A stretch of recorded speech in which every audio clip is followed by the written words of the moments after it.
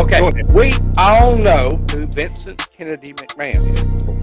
And most of us know of who Vincent James McMahon was, his father. Both are referred to as Vince Sr. and Vince Jr., a distinction that is hated by Vincent Kennedy McMahon.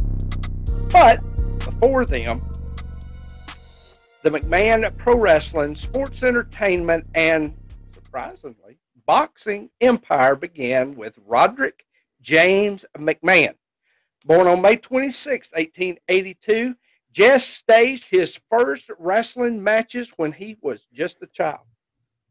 And for his backyard events featuring neighborhood kids against each other, and also neighborhood kids paying in pins, pennies. Let me see, what else did they have there? Well, just whatever you could come up with. They got admission to these wrestling matches. So anytime anybody wants to talk about backyard, I guess we all just need to take a step back and realize where this started from, and could explain Vince presently. So anyway, he and his brother in 1911 started the New York Lincoln Giants, a black baseball team that had numerous wins in their first 3 years, including victories over all white teams. Money issues forced the brothers to sell the team in 1914. In 1915, they traveled to Cuba to promote a boxing match, their first, between Jack Johnson and Jess Willard. Jess's greatest ability as a boxing promoter was in setting up matches that would produce the best fights. He was also completely unafraid to cross the color barrier and set matches up between fighters of all races. Jess was an ardent fan of boxing who wanted to showcase real fighters and real fights. He gave fighters of color equal opportunities to fight as the white fighters. He did not tolerate dodging, nor did he set up fights that privileged race over skills. Some detractors may have despised him for his policy, but the majority of the press, the fighters, the fighting fans, especially the boxing fans of color, adored Jess and his devotion to promoting real fighters. But before Jess could become the celebrated boxing matchmaker or sign of professional wrestling, he had to move beyond an early accusation to the boxing commission that the McMahon brothers were a threat to the sport of boxing. They eventually faced off and ultimately came out on top against these assertions, and their success grew. It was after this that Edward disappears from all accounts, and his future is not known. Jess formed a partnership with George Tex Rickard, another famous boxing promoter, who would go on to found the National Hockey League.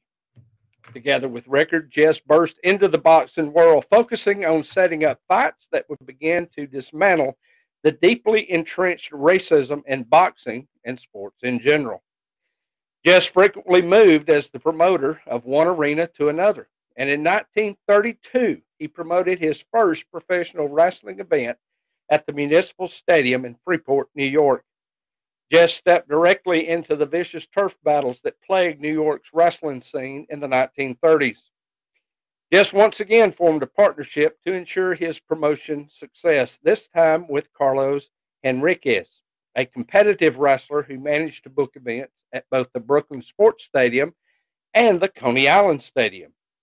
This alliance diminished the raging turf war enough for Jess to sign a number of prominent wrestlers, including Gino Garibaldi, Jim Browning, Hans Kampfer, Wee Willie Davis, Mike Romano, the Deucics, Everett Marshall, Tor Johnson, and Abe Cashy.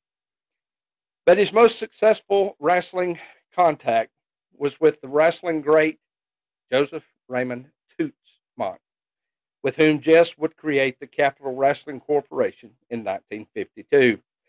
By that time, Jess's son, Vincent J. McMahon, had become an integral part of his father's business endeavors. Jess was getting older, and Vince's passion for wrestling catapulted their business from the Capital Wrestling Corporation into joining the National Wrestling Alliance. It is important to know that Jess instilled in his son a tremendous work ethic, a head for business, and the tenacity that would eventually become atrocious to put it mildly, in the grandson Vincent Kennedy McMahon. Jess's legacy as a boxing promoter is far more prolific than his career as a wrestling promoter. He was arguably the founder of the future WWE, but he can best be remembered as an early promoter of mixed race fights, an advocate for color blindness in matchmaking, and an astute businessman. In later years, Jess served as vice president for the National Sports Alliance Fund for Indigent Boxers in New York State. And in 1954, he died at the age of 72 of a cerebral hemorrhage, which struck him while attending a wrestling match in Queens, New York. And there we have a little bit of unseen or lesser WWE history.